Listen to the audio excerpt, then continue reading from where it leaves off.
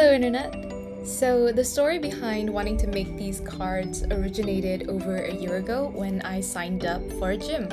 I'd regularly attend this one yoga class and the instructor was a sweet and bubbly character, and what was interesting about her particular class was the fact that she didn't use the regular names for the typical yoga and pilates poses that I'm sure any seasoned yogi would be familiar with. Instead, she had a cute spin on it. For instance, the downward dog, she called that the mountain pose, and I think that's pretty smart considering the triangular shape the body takes on with that pose. It was extremely cute, and each time I attended her class, I'd honestly get sidetracked as I guess, the creative hemisphere of my brain took hold and would consume me with these well thought out visions of these cards. It might have taken me forever to finally put my thoughts on paper so that I wouldn't be bothered during class, but then it took me even longer to actually execute it.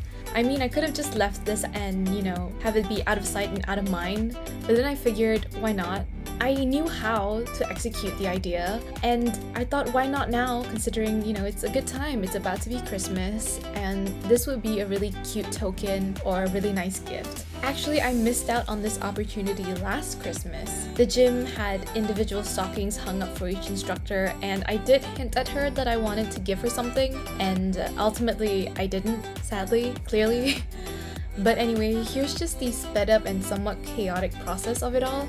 Truly, I'm no expert when it comes to designing in Illustrator. I just have the basic knowledge based on what I know and what I was taught.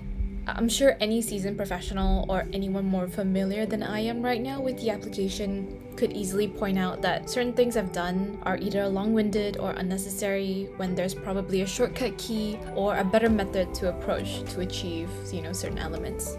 I was just going with my own creative flow here, and there is some method to the minor madness, but I did not look up any new methods at this time. So for instance, my misgivings with the alignment, even despite the revision, was still not right when I got it printed double-sided. If I had gone to the printer shop like I originally planned, since I would have liked these to have been printed on thicker cardstock with a nice glossy finish, I could have asked the shop clerk to help me out with that alignment issue. But I decided to go down the more budget-friendly path, so I just had to print them separately and sandwich them together on the lamination sheet, as you'll see later. And then all that was left was to cut them out, round off the edges so that it wouldn't cut anyone, and wrap it up. So I actually can hold my idea in my hands, and now all I hope is that she likes it.